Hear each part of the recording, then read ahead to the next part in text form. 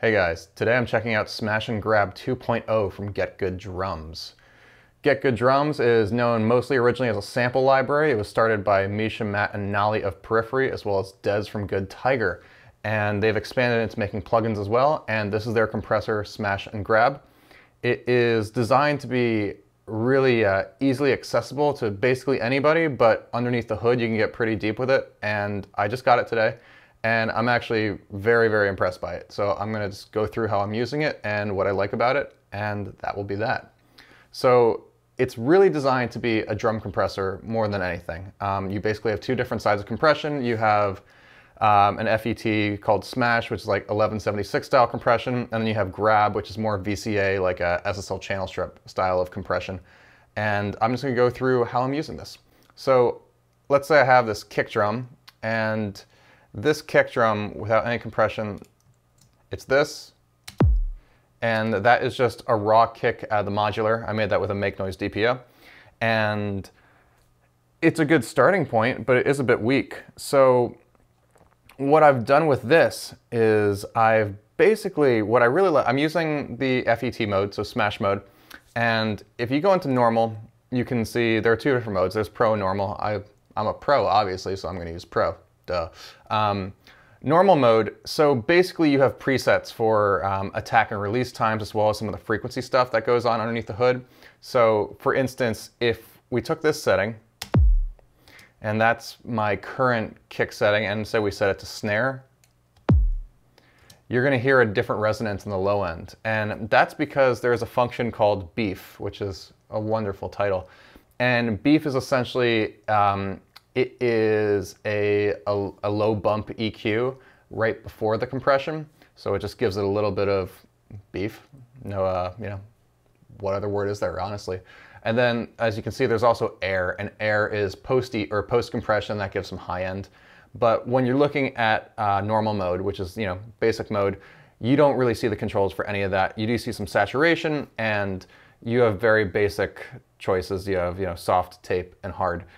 And drum types, as you can see, it's snare, kick, toms to parallel compression. I don't know exactly how they're doing that underneath the hood because that's hidden, but certain things like the drum presets, you can kind of hear that is frequency specific, as well as kind of preset values for ratio, attack, and release times.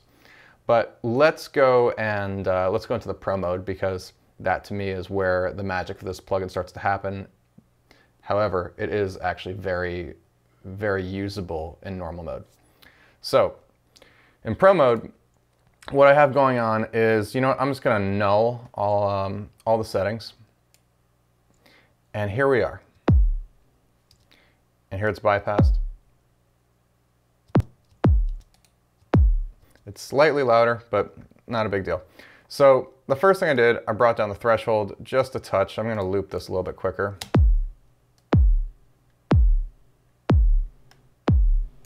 There's an auto gain function that I left on. It's really quite effective.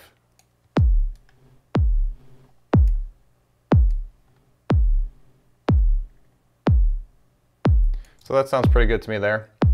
And this, let's go into Pro. This beef setting, this really caught me off guard because it sounds really good. Right here, when it's at 12 o'clock, it's 0. If you go to the left, it basically removes low end. You go to the right, whoops, wrong one, it adds it.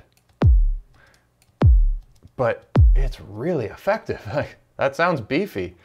And the saturation function is really great too, because then you can really drive this thing and then not clip. So let's say I'm using a soft clip setting and I can drive the input. So I'm clipping right now. You can see it right there. But as I bring up the saturation, it levels it off, it clips the signal.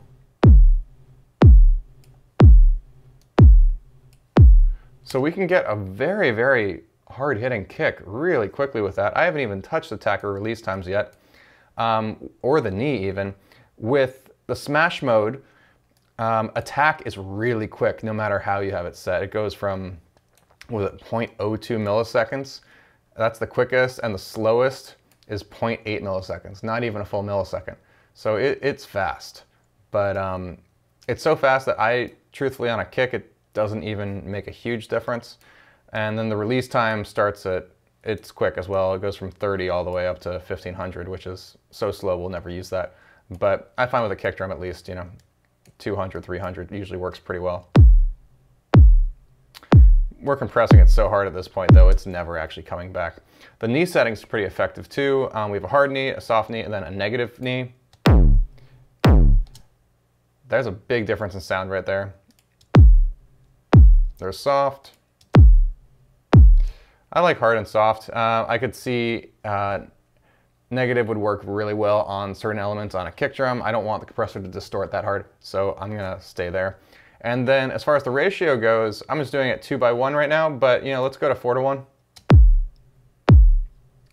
Let's go to 20:1. And let's do all buttons in mode, just like an 1176. And that's really squashed. But I like 4:1. I usually like a 4:1 ratio. And then there also is a mix knob, so you can do parallel compression just within the actual plugin itself. So without any compression, we can mix it back in.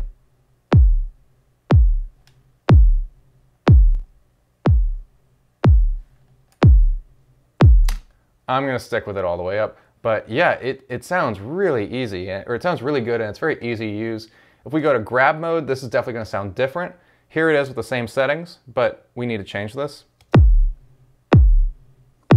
Like you can immediately hear that there's a much sharper attack on it, and that's because aside from just the type of compression, the attack and release times are drastically different.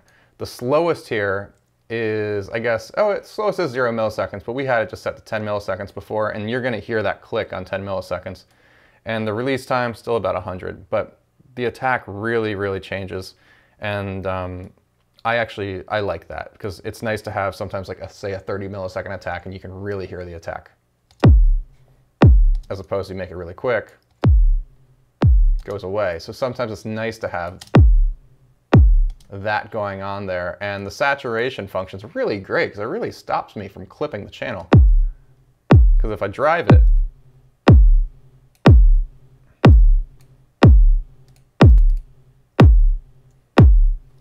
now I'm clipping, but the saturation really, it just, you know, it does that clip, and it clips the signal, it sounds good.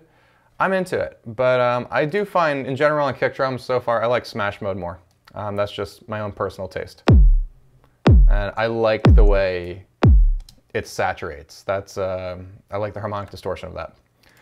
So then I decided, you know what, I want to try it on a drum loop.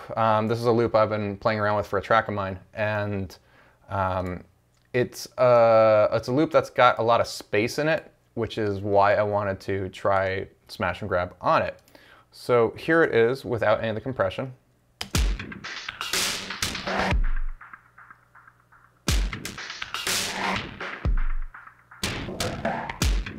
And now let's put the compressor on it.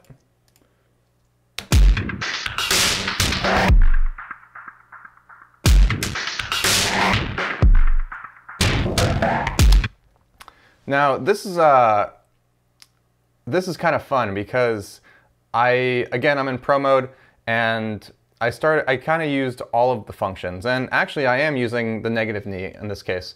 But anyway, what's going on here is I'm in smash mode. Once again, the attack is as long as smash mode will allow me, which is still under a millisecond. My release is quick, it's 100. The first thing to notice, I'm driving the input, and that's giving it some grit, that's giving it some drive. I'm driving it by about 8 dB.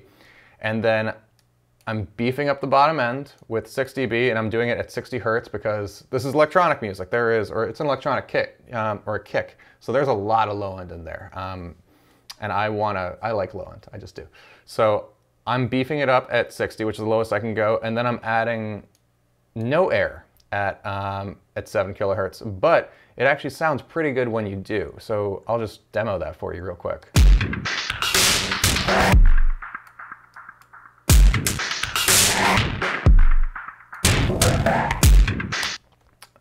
And once again, we clipped doing that, but when I added the air. But the saturation's running as well. Here's without the saturation. Clipping the entire time with the saturation. We need to do it harder. There we go. So again, it just works really well. It just glues it all nicely together. It makes it all thicker, wider. It's a really handy tool. So then I wanted to try it also on, say, like a respace, like an electronic drum bass, like really gnarly kind of bass sound. And so I just made it really quickly, and I did something on purpose that was gonna be dynamic and have like a lot of volume changes. And I just made it in Contact, and this is what it sounds like.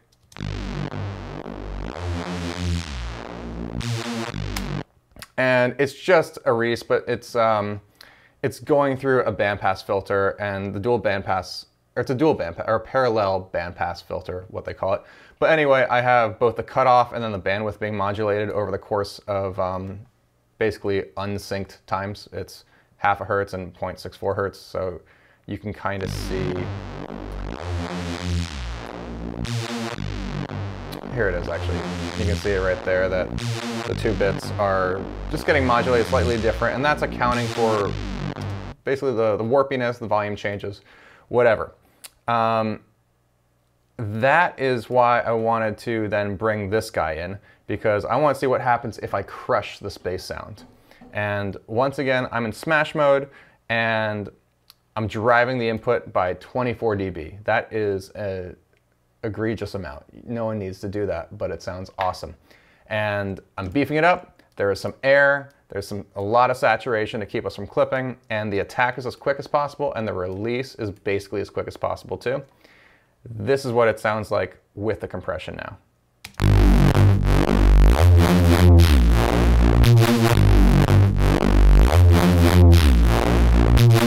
Versus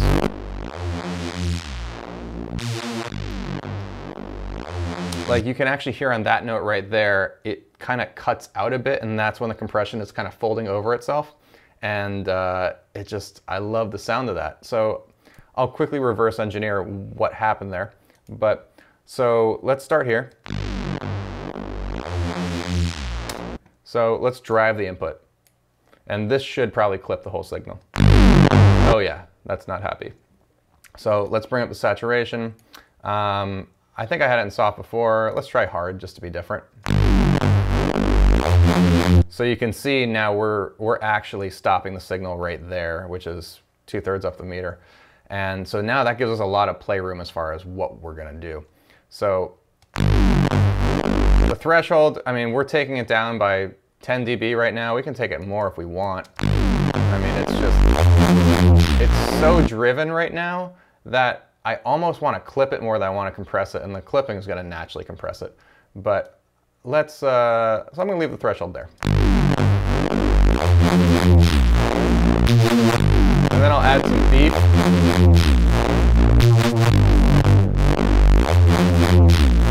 And just to hear the difference, let's do it at 150. Here's 100. Here's 80. Here's 60.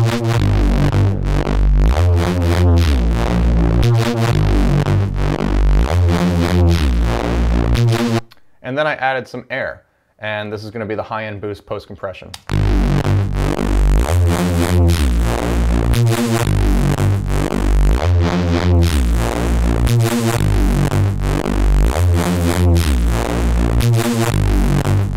And that just sounds really fat to me. Let's just play with the ratio a bit too while we're at it. Actually, all buttons in modes are really fun on this kind of stuff, because then just bring up the output.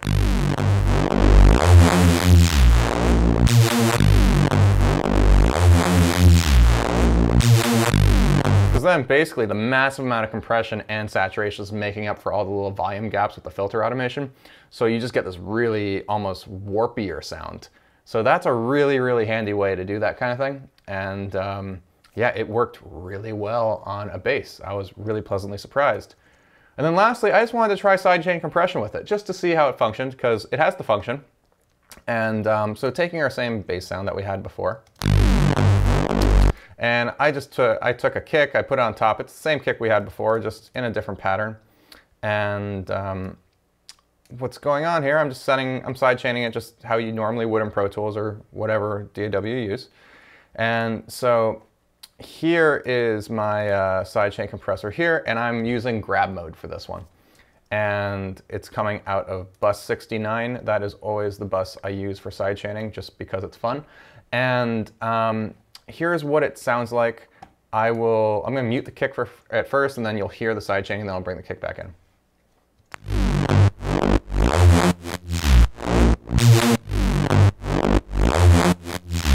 Without it. With it. Kick.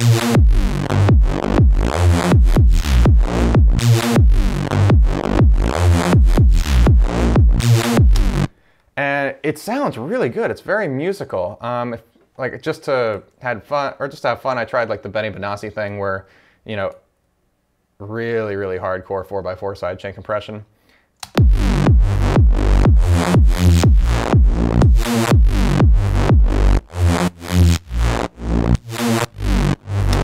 It works really well, and the way I set up the sidechain compressor is I'll do it in front of you, but anyway, the attack is set to be 22 milliseconds. I just did it by ear. That's what sounded good to me. The release is 35 because it's basically following the kick drum. I want a really quick release, but the thing that's most important is I'm cutting out the low end of basically the sidechain. So the kick, which is now triggering the compression on the bass, the kick trigger, that is getting high passed at 350 hertz. So that's going to make the kick a lot quicker as opposed to having all this low end that would trigger the compressor a lot slower. So that is how I'm keeping it pretty tight, and then I'm basically tuning the release time just with the actual release itself. But say I turn this low cut all the way down, you're going to see a very big difference in compression style.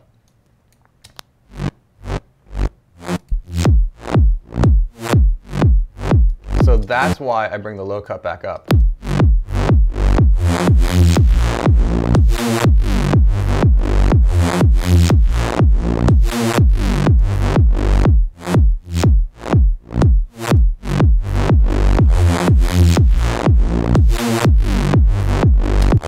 So it works really well. I'm genuinely really impressed with this compressor, and it's a steal too. It's only $99 for this, which is, you get a lot of bang for your buck with it. So I would go check it out, demo it or whatever. It's a really cool compressor, and yeah, I'm genuinely really impressed.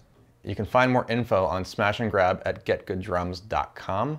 I highly recommend you go check it out and grab it and then smash a bunch of things. Do it.